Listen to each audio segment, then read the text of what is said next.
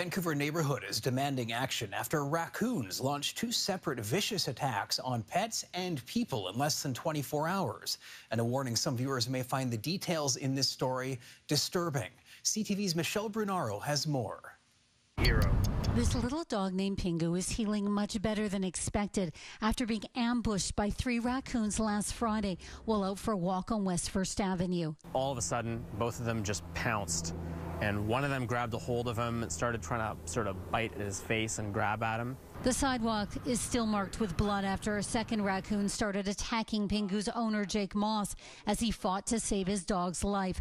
A third raccoon later joined in. I saw the jaws open, and he went to bite my dog's neck, and my dog sort of reached back and tried to bite the raccoon in the face.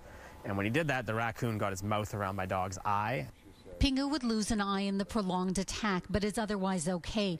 Moss suffered wounds to his ankles and hands. This one, there's a little bit of possible nerve damage. I don't have mobility or strength in a few of the fingers. It was the second attack by raccoons in the same area in less than 24 hours.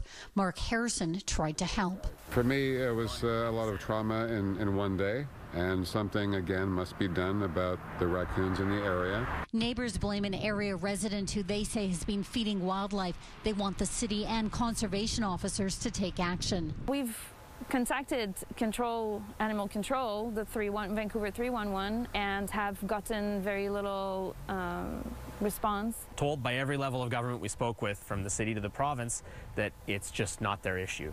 Provincial officials told CTV neighbors should contact the city. CTV reached out to the city but did not hear back. Meanwhile, neighbors are angry and scared and say something must be done before there's another attack. Michelle Brunaro, CTV News, Vancouver.